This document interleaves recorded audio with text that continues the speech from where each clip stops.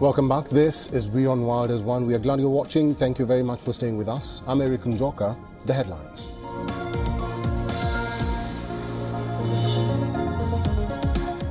Former President Donald Trump's favorability rises among Americans. ABC News Ipsos shows Trump's favorability rating at 40% after staying in the low to mid 30% range in the last 4 years.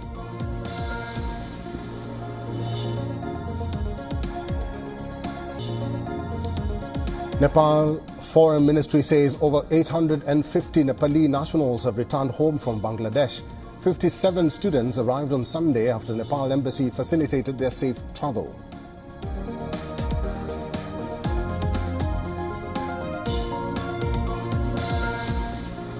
Nepal's newly appointed Prime Minister KP Sharma Oli wins vote of confidence in Parliament. Oli secured 188 votes in the 275-member House of Representatives, 50 more than needed to win the vote of confidence.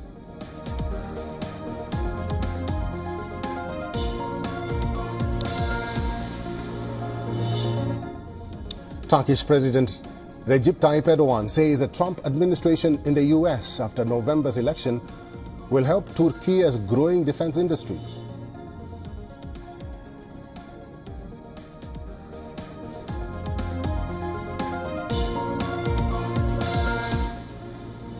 Red Sea crisis causes heavy losses for Egyptian Suez Canal Authority. Revenues dropped 23.4% in fiscal year 2023-2024 from $9.4 billion to $7.2 billion.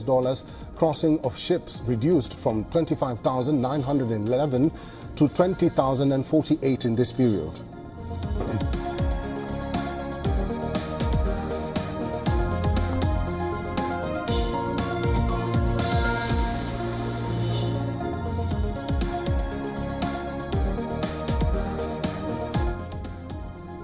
And Iran condemns Israel's retaliatory strike on Houthi-controlled port of Hodeidah in Yemen. Houthi rebels say 6 people were killed and dozens of others were injured in the attack. Supreme Leader Ayatollah Ali Khamenei claims Israel is taking out its anger on innocent people as it cannot bring the resistance to its knees.